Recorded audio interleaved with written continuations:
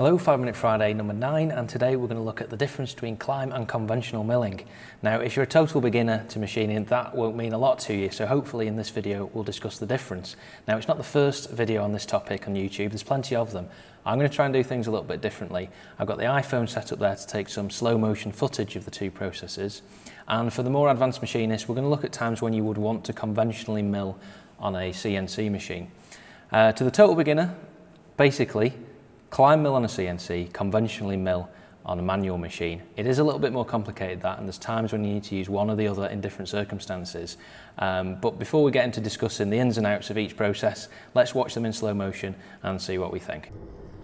This first bit of footage is the climb milling operation, and just look out for the fact that the chips are being evacuated out of the back of the cutter. Now, generally climb milling is only suitable for CNC, as CNCs use ball screws, so they don't have the same backlash that a manual machine does. With a manual machine, the backlash means that it can self-feed, and a climb milling operation can drag it up and over the workpiece, which can almost feel a bit out of control. This second bit of footage is the conventional milling operation. Virtually always used on a manual mill, but sometimes used on a CNC either for surface finish reasons or more typically because you're machining a material with sort of a hardened scale finish, something that's been cast perhaps, where a climb milling operation would be just too harsh on the cutting tool and would cause the cutting tool to chip.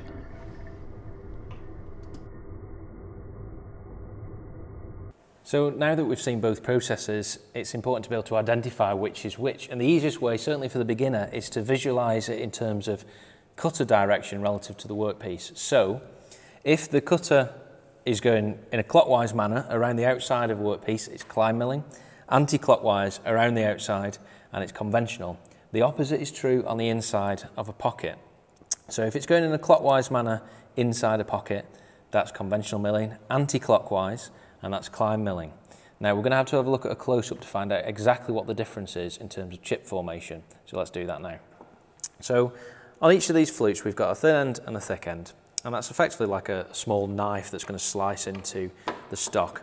So if we're climb milling, what's happening is it's making really quite a harsh contact, bang, into the material there, and it's pulling out a big chip that gets thinner as it comes out. So if we're to sketch that, the chip is going to be formed thick and it will go to thin, and that's formed like that. That chip is going to be fed out of the back of the cutter, and you can see that in the slow motion. Now the opposite is true when we cut conventionally. What's happening is the cutter's still rotating in a clockwise direction, but instead it's now feeding anti-clockwise, and what's happening is the thin part of the flute is being dragged along the surface, and it's cutting a small chip, so it goes from thin to thick as it moves along. So instead we have a chip that looks like that. Now we're going to have a look at the two surface finishes on the original part just now, but something to bear in mind is when we have a chip that's thick to thin, then a lot of the heat gets transferred into the chip rather than the workpiece, which is a good thing. This is the conventionally milled side, and the first thing you notice is that there's a burr, and that's entirely consistent with the findings that you'll get with conventionally milled parts.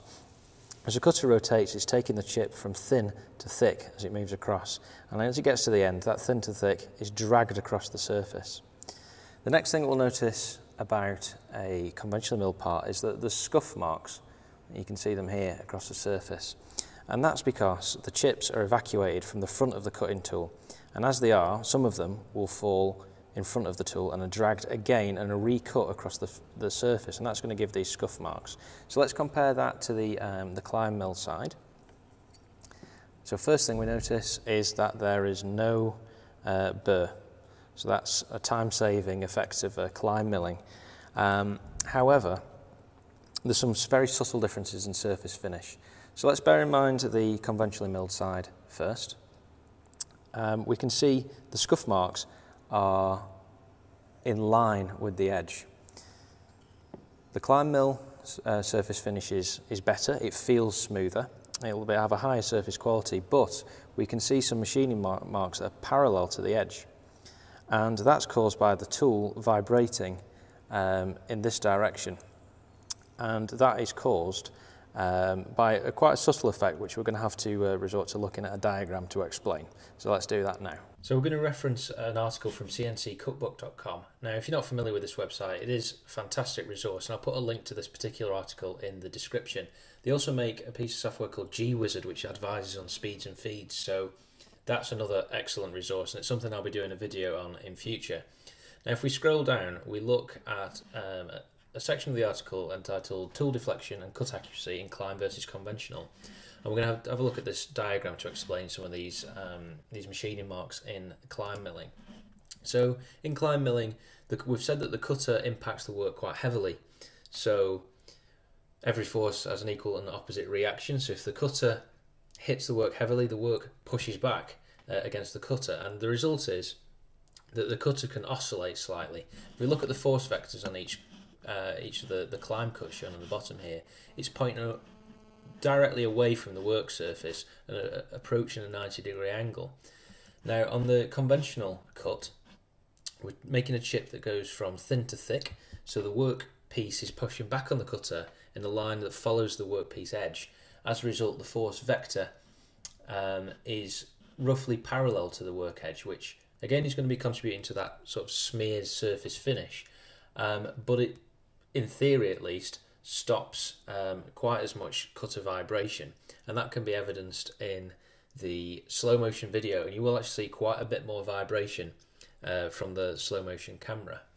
So this article and some of the forums on Practical Machinist make a suggestion that roughing with climb and taking a small conventional pass can actually help eliminate this and lead to a better surface finish. So we're going to give that a try. Perhaps not optimum conditions, because we're not going to be running coolant. We're not using coated tools either, it's just a plain high-speed steel, but it will be interesting to see if it makes an appreciable difference between our two existing processes. There's chips evacuating out the back. Going to move across 1 millimetre and then come back.